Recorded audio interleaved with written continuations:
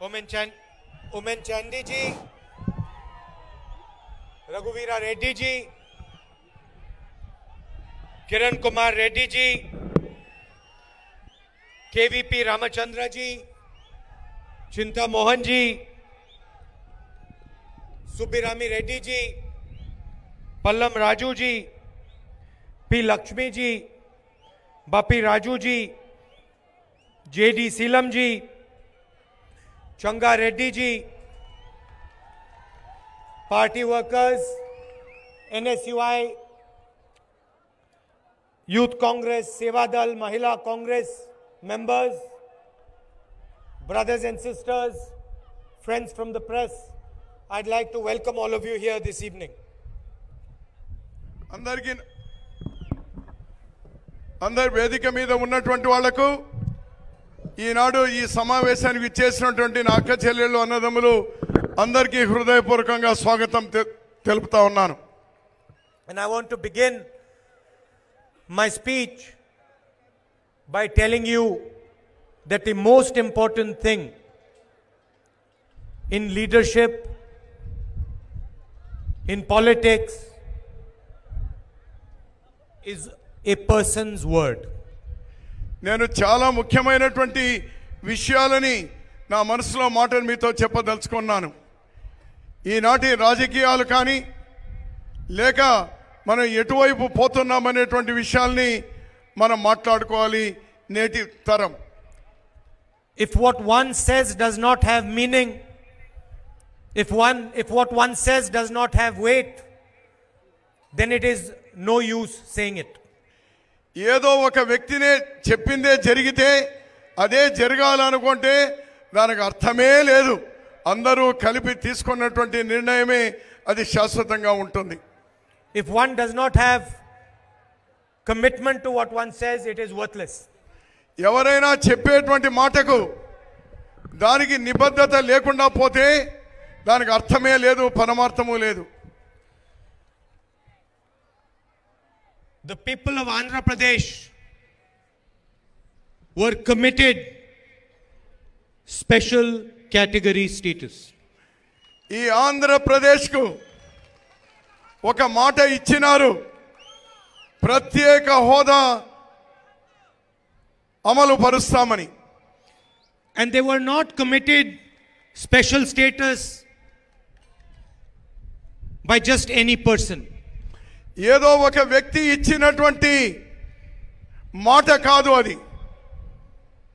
It was not some random person who said Andhra Pradesh should get special category status. ఏదో దారిలో పోయేటువంటి దానయ్య అలా చెప్పినటువంటి మాట కాదు, ఆంధ్రప్రదేశ్ కు ప్రత్యేక హోదా అమలు పరుస్తామని. In fact, it was not even a person that committed Andhra Pradesh special status. ఇది ప్రత్యేక హోదాని ఇస్తామన్నటువంటిది ఒక వ్యక్తి కాదు ఇచ్చింది, అది ప్రత్యేకంగా ఇక్కడ గుర్తుపెట్టుకోవాలి. The Prime Minister is not just a person. ప్రధానమంత్రి అనేటువంటి వారు ఒక వ్యక్తిగా చూడడానికి లేదు. He is not just a human being. అతను కేవలం ఒక మానవుడే కాదు, అతీతంగా చూడాలి. He is the voice of over 1 billion people. అతను నోరు లేని వారికి, సామాన్యమైనటువంటి మనుషులకు అతను ఒక గొంతుగా పనిచేసేవాడే ప్రధానమంత్రి. So what I am telling you is that the commitment to Andhra Pradesh was made not only by the Prime Minister of India, but by every single Indian. నేను చెప్తా ఉన్నాను, కేవలం ఒక ప్రధానమంత్రి ఇచ్చిన వాగ్దానం కాదది. అది ఈ దేశంలో ఉన్న ప్రతి పౌరుడు కూడా ఆంధ్రప్రదేశ్ కు ఇచ్చినటువంటి వాగ్దానంగా నేను భావిస్తా ఉన్నాను. And when the Prime Minister speaks, India speaks. ప్రధానమంత్రి మాట్లాడినాడంటే భారతదేశం మొత్తం మాట్లాడినట్టే. And the Prime Minister of India has promised Andhra Pradesh special status. అలాంటి ప్రధాని ఈ రాష్ట్రానికి ప్రత్యేక హోదా ఇస్తానని వాగ్దానం ఇచ్చినారు. Not Manmohan Singh, not Narendra Modi, but the Prime Minister of India. కేవలం మన్మోహన్ సింగ్ లేకపోతే నరేంద్ర మోడీను ప్రధానులుగా కాదు, ఈ భారతదేశమే మీకు హామీ ఇచ్చింది ప్రత్యేక హోదా. And so I want to make it very clear to every single person in Andhra Pradesh and every single person in the rest of the country. అందుకోసమే 5 కోట్ల మంది ఆంధ్రులకు కూడా నేను చెప్తా ఉన్నాను, ఇది భారతదేశం ఇచ్చినటువంటి వాగ్దానం అని. అదే మాటను దేశమంతా చెప్తాను. When the Congress party comes to power in Delhi, no force in this world will stop the Congress party from giving special status to Andhra Pradesh. Congress party 2019లో అధికారంలోకి వస్తూనే ఈ ప్రపంచంలో ఏ శక్తి కూడా మీకు ప్రత్యేక హోదా అమలు పరచడాన్ని ఆపే శక్తి ఎవరికి లేదు. అది అమలు పరిచి తీరుతుంది Congress party. And remember this, when the Congress party will fulfill the Indian Prime Minister's commitment to this state, it will not be only the Congress party that is fulfilling it. It will be every single citizen of this country that is giving to Andhra Pradesh what belongs to Andhra Pradesh. Congress party అధికారంలోకి వస్తూనే Congress party అమలు పరిచేది ప్రధానమంత్రి హామీను కాదు, ఈ భారతదేశంలో ఉన్న 125 కోట్ల ప్రజల యొక్క మాటను కూడా అమలు పరుస్తుంది. ఈ ఆంధ్రప్రదేశ్ కు ప్రత్యేక హోదా అమలు పరిచి తీరుతుంది. And it does not matter to me whether there is a Congress government in Andhra Pradesh or there is no Congress government in Andhra Pradesh. If the Congress party and the Prime Minister of India has made a commitment to the people of Andhra Pradesh, that commitment will be fulfilled no matter what. ఈ రాష్ట్రంలో ఏ party ప్రభుత్వంకి వస్తుంది అనేటువంటిది చూడను. భారత ప్రభుత్వంలో Congress party అధికారంలోకి వస్తే ఆంధ్రప్రదేశ్లో ఎవరు అధికారంలోకి వచ్చినా, ఏ పార్టీ అధికారంలోకి వచ్చినా ప్రత్యేక హోదా అమలు పరిచి తీరుతుంది కాంగ్రెస్ పార్టీ. ఇది నేను మీకు ఇస్తున్నటువంటి వాగ్దానం. Mr. Narendra Modi goes to meetings, and I believe he came here 5 years ago and he gave a speech saying that he is going to give Andhra Pradesh special status for 10 years. ఇక్కడ నుంచినే సరిగ్గా 5 సంవత్సరాల క్రితం నరేంద్ర మోడీ గారు అతను ఉపన్యాసంలో చెప్పినారు, కాంగ్రెస్ 5 ఏళ్ళు అన్నారు, కాదు సరిపోదు, ప్రత్యేక హోదా 10 సంవత్సరాలు మీకు అమలు పరుస్తామని ఇదే స్థానం నుంచినే చెప్పింది గుర్తు చేస్తా ఉన్నా. In that same speech, he probably told the people of Andhra Pradesh that he would put 15 lakh rupees in every single bank account. ఇదే వేదిక నుంచినే మరొక మాట కూడా చెప్పినాడు, ప్రతి పేదవాళ్ళ బ్యాంక్ అకౌంట్ లోను 15 లక్షల రూపాయలు మీ అకౌంట్ లో వేస్తాను అనేటువంటి మాట కూడా ఇక్కడ నుంచినే చెప్పినారు. He also told the people of Andhra Pradesh that 2 crore Indian youngsters would be given a job every year. ఇదే వేదిక నుంచి మరో మాట చెప్పినారు, ఉద్యోగాలు లేని వాళ్ళు ఇక్కడ యూనివర్సిటీ నుంచి వేలాది మంది ఉన్నారు, ఉద్యోగాలు లేని వారికి నిరుద్యోగులకు సంవత్సరానికి 2 కోట్ల ఉద్యోగాలు ఇస్తాను అనేటువంటి మాట ఇచ్చినాడు. He said that farmers would get the right price for their produce. రైతులకు మరో మాట ఇచ్చినాడు, ఏమని, మీకు గిట్టుబాటు ధర రావడం లేదు, మీ పంటలకు గిట్టుబాటు ధర కల్పించేటువంటిది ప్రధానిగా అయితే నేను చేస్తానని ఇక్కడ వాగ్దానం ఇచ్చినాడు. Make in India, clean India, startup India, SIT down India, look left India, every single programme he could think of he gave you. మళ్ళీ అతను ఈ విధంగా చెప్తూ అన్ని భారతదేశంలోనే చేస్తామని, స్టార్ట్అప్ కంపెనీలని అవని ఇవని కహానీలు చెప్తా ఉన్నాడు, కానీ ఇంతవరకు ఒక్క వాగ్దానమైన అమలు పరిచిందా అని అడుగుతా ఉన్నాను. Every single one of his statements is a lie. అతను ఇచ్చిన ప్రతి స్టేట్మెంట్ అబద్ధము అబద్ధము అబద్ధము. He said to you that he wants to fight corruption. అతను మీకు చెప్పినాడు అవినీతి మీద నేను పోరాటం చేస్తాను అని ఇక్కడనే చెప్పిపోయినాడు మీకు.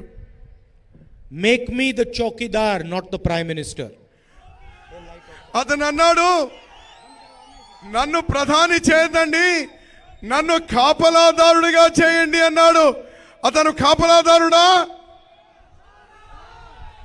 And there used to be a slogan in the last election. I'll say it in Hindi because it is a Hindi slogan. People used to say, "Achhe din," and Mr. Narendra Modi used to say, "Aayenge."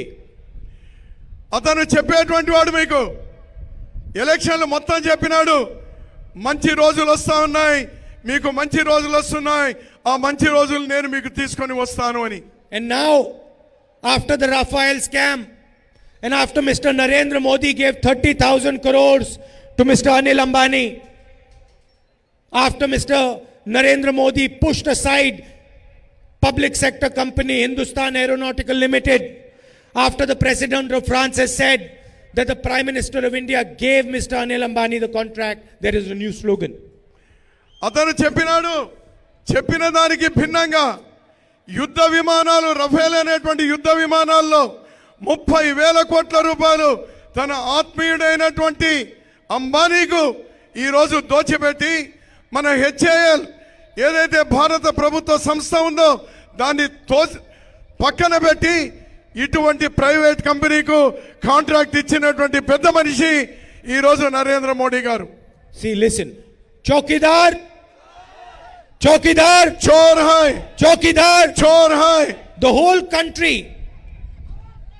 country knows this slogan.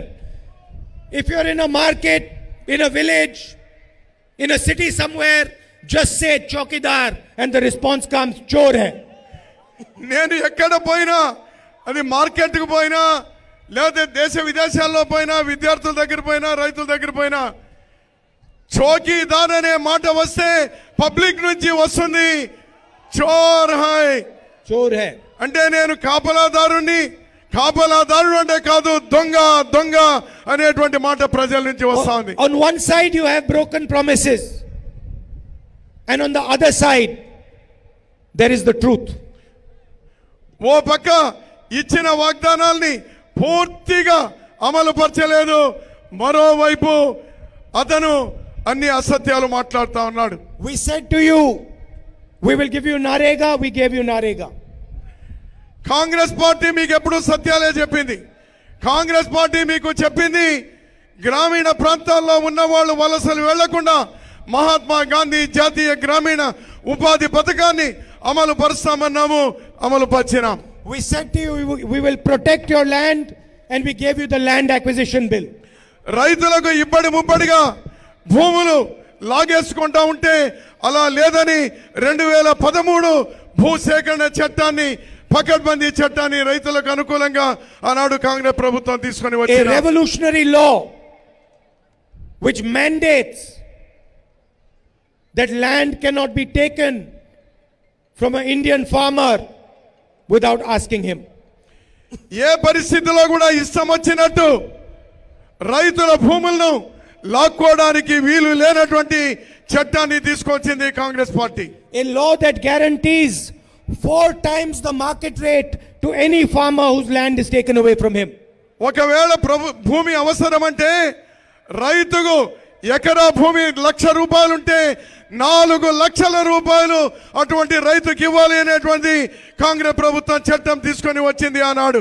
And a law that says no matter how big, how powerful the person, the corporate to whom the land is given, if that land is not used within 5 years, the land is returned to the farmer. వాడు ఎంత పెద్దవాడైనా కానీ భూమి తీసుకొని ఏ అవసరానికైతే భూమి తీసుకొని ఆ అవసరానికి 5 సంవత్సరాలు ఉపయోగించలేదో అటువంటి భూమి వెనక్కి తీసుకొని రైతుకే వెనక్కి ఇవ్వాలని ఆ రోజు కాంగ్రెస్ పార్టీ చట్టం చేసింది. We said we would defend the farmer and we gave you 70,000 crores in loan waivers. Congress ప్రభుత్వం ఉన్నప్పుడు మీకు భరోసా ఇస్తామన్నాం రైతాంగానికి. ఒక్క నిర్ణయంతో ఒక్క రోజులో 70,000 కోట్ల రూపాయలు రైతుల రుణాలు పూర్తిగా మాఫీ చేసినటువంటి ఘనత Congress party. I remember when we were doing that, every single BJP leader in parliament said, where is the money going to come from? ఆ రోజు భారతీయ జనతా పార్టీకి సంబంధించిన ఎంపీలు అడిగినారు, మీరు 70,000 కోట్ల రూపాయలు రైతులకు ఇస్తా ఉన్నారే, ఎక్కడి నుంచి వస్తుంది డబ్బు అని అడిగినారు ఆ రోజు. And we showed you exactly where the money comes from. మేము చూయించినాం అధికారంలో ఉండి 70,000 కోట్ల రూపాయలు రైతులకు ఇచ్చింది అది నిజాయితీ Congress party. Mr. Modi can forgive 3.5 lakh crores, 3.5 lakh crores, and give a loan waiver to the most powerful businessmen in this country, but he cannot forgive the loans of poor farmers. కానీ ప్రస్తుతమున్న Bharatiya Janata party ప్రభుత్వం మోడీ గారు మాత్రం 3.5 లక్షల కోట్ల రూపాయలు కేవలం suit boot వేసుకున్నటువంటి పెద్ద పారిశ్రామికవేత్తలకు అప్పు మాఫీ చేసినారు. కానీ కష్టపడి 6 కాలం కష్టపడి పనిచేసే రైతన్నకు మాత్రం రుణమాఫీ చేసేటువంటి దయ లేదు ఈ మోడీ గారికి. Recently we had some elections in the north of India. ఈ మధ్యనే ఉత్తర భారతదేశంలో కొన్ని రాష్ట్రాల్లో ఎన్నికలు జరిగినాయి శాసనసభకు. And in every speech in Madhya Pradesh, Chhattisgarh and Rajasthan, I told the farmers of those states that within 10 days of coming to power, we will forgive the loans of the farmers. నేను ఛత్తీస్గఢ్, మధ్యప్రదేశ్, రాజస్థాన్లో రైతులకు నేను భరోసా ఇచ్చినాను, మమ్మల్ని గెలిపించండి, రాష్ట్రంలో కాంగ్రెస్ ప్రభుత్వం తీసుకోనండి, ఇక్కడ ప్రభుత్వం వచ్చిన 10 రోజుల లోపల రైతుల రుణాలు మాఫీ చేస్తానని ఆయా రాష్ట్రాల్లో చెప్పడం జరిగింది. And I am proud to tell you, it did not take the Congress party 10 days. It took us 2 days to forgive the loans of the farmers of Madhya Pradesh, Chhattisgarh and Rajasthan.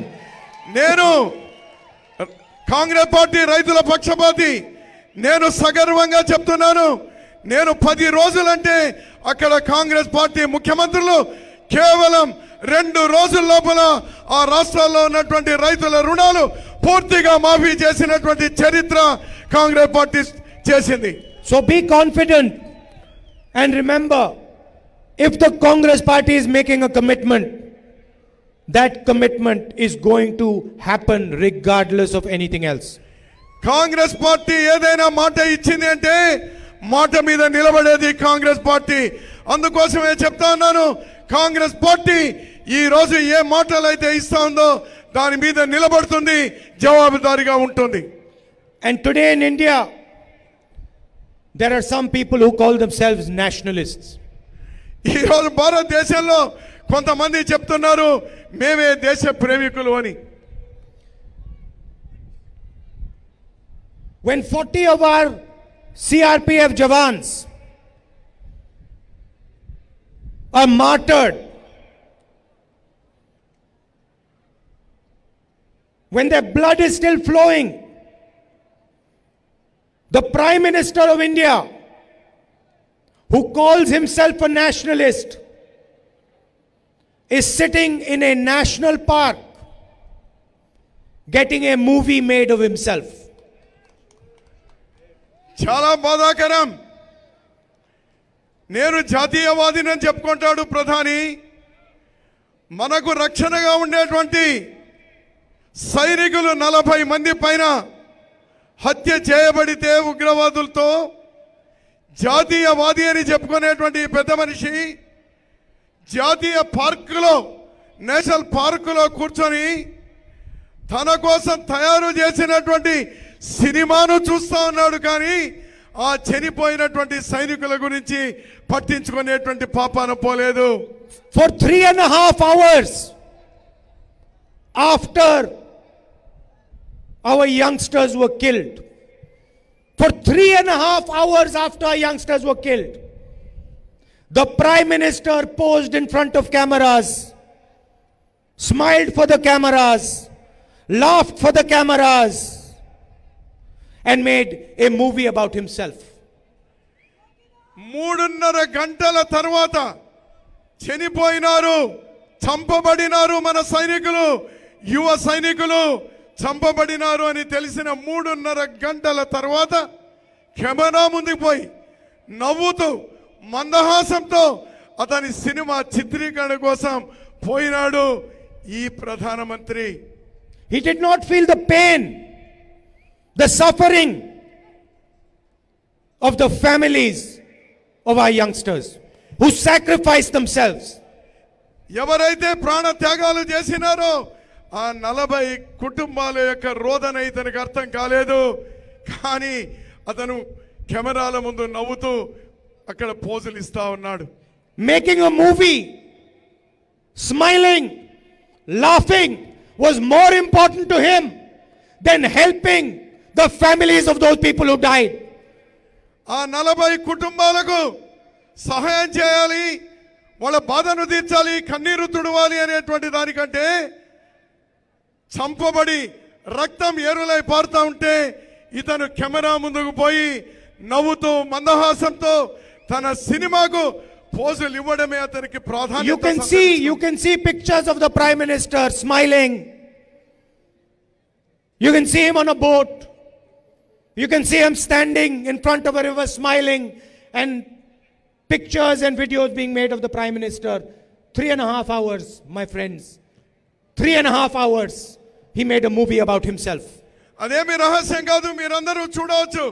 3.5 గంటల తర్వాత హత్య గావించబడిన తర్వాత కెమెరాల ముందు ఫోటోలు ఇచ్చి నవ్వుతూ ఉల్లాసంగా ఉన్నాడు. అది మీరందరూ చూడవచ్చు. ఎటువంటి దౌర్భాగ్యపు ప్రధానమంత్రి మనకి ఈ దేశానికి ఉన్నాడు. These are the type of people who call themselves nationalists. ఇటువంటి వారు మేము జాతీయవాదులమని చెప్పుకుంటారు. They don't have enough feeling. They don't have enough feeling to go and touch the family members of the people who have died. వీరికి మానవత్వం లేదు. వీరికి వెళ్ళాలి ఆ కుటుంబాలకు, వాళ్ళు ఓదార్చాలి అనేటువంటి గుణం కూడా లేదు.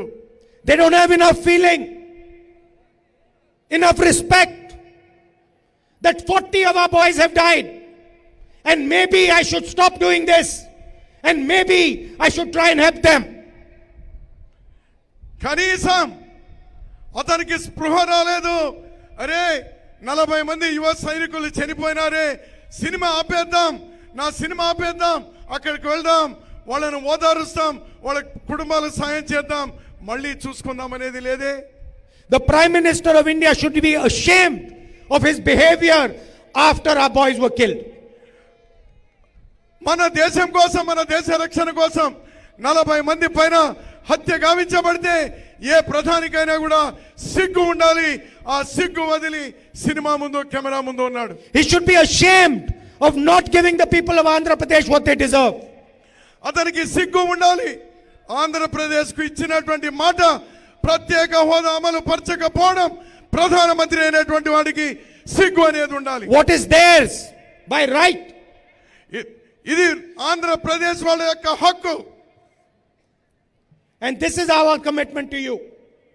I'd like to conclude by saying to you that you do not have to worry. You do not have to worry about special status for Andhra Pradesh. మీరు ఏమాత్రం సంకోచం పెట్టుకోవద్దు. ఆంధ్రప్రదేశ్ 5 కోట్ల మందికి కూడా నేను భరోసా ఇస్తా ఉన్నాను. ప్రత్యేక హోదా అమలు పరిచే వరకు కాంగ్రెస్ పార్టీ నిద్రపోదు. ఇది మా బాధ్యత అని మీకు అందరికీ కూడా Today I went to the most holy place in this state. ఈ రోజు చాలా పవిత్రమైనటువంటి దేవాలయానికి నేను వెళ్ళి వస్తాను. ఈ రాష్ట్రంలో ఉన్న అతి పవిత్రమైనటువంటి దేవాలయం. It was an honor for me to go there. ఇది నాకు గొప్ప అవకాశం. నేను ఆ కొండ దగ్గరికి, స్వామి దగ్గరికి వెళ్ళడం. It was an honor for me to be given the love and affection that the people gave me. నాకు చాలా గౌరవంగా ఉంది. అక్కడ భగవంతుడే కాదు, అక్కడ ఉన్నటువంటి వాళ్ళందరూ కూడా నా మీద చూపించినటువంటి ప్రేమాభిమానాలు. And it is my commitment to you. It is the commitment of the Congress party to you. It is the commitment of the government of India to you that you will be given special status. మరోసారి మీకు భరోసా ఇస్తాను. ఇది నా భరోసా, ఇది Congress party భరోసా, ఈ దేశం భరోసా, భారత ప్రభుత్వం యొక్క భరోసా. మీకు ప్రత్యేక హోదా అమలు పరిచి తీరుతాం. I would like to thank all of you for coming here to this meeting. మీ అందరూ ఇంత పెద్ద ఎత్తున వచ్చినందుకు మీకందరికీ కూడా ధన్యవాదాలు తెలియజేస్తా ఉన్నాను. And thank you always for the love and affection that you show me. మీరెప్పుడు కూడా చూపిస్తున్నటువంటి ప్రేమానురాగాలకి ప్రత్యేకంగా నా అభినందనలు తెలియజేస్తా ఉన్నా. జై హింద్. ప్రత్యేక హోదా. అఖిల భారత కాంగ్రెస్ కమిటీ కార్యదర్శి మయ్యప్పన్ గారు, క్రిస్టఫర్ తిలక్ గారు, జిల్లా కాంగ్రెస్ కమిటీ అధ్యక్షులు వేణుగోపాల్ రెడ్డి గారు, నగర కాంగ్రెస్ కమిటీ అధ్యక్షులు మల్లికార్జున్ గారు, రాష్ట్ర యువజన కాంగ్రెస్ అధ్యక్షులు రాకేష్ రెడ్డి గారు, మరి వివిధ విభాగాలకు చెందినటువంటి కాంగ్రెస్ పార్టీ పెద్దలు, డిపార్ట్మెంట్ పెద్దలందరూ కూడా అఖిల భారత కాంగ్రెస్ కమిటీ అధ్యక్షులు శ్రీ రాహుల్ గాంధీ గారికి పూలమాల సమర్పిస్తారు. రాహుల్ గాంధీ గారి నాయకత్వం, రాహుల్ గాంధీ గారి నాయకత్వం, ప్రత్యేక తరగతి హోదా, ప్రత్యేక హోదా. ఇప్పుడు ఈ కార్యక్రమానికి తిరుపతి నగర కాంగ్రెస్ కమిటీ అధ్యక్షులు మల్లికార్జున్ గారిని ఓట్ ఆఫ్ థ్యాంక్స్ చెప్పాల్సిందిగా కోరుతున్నాం.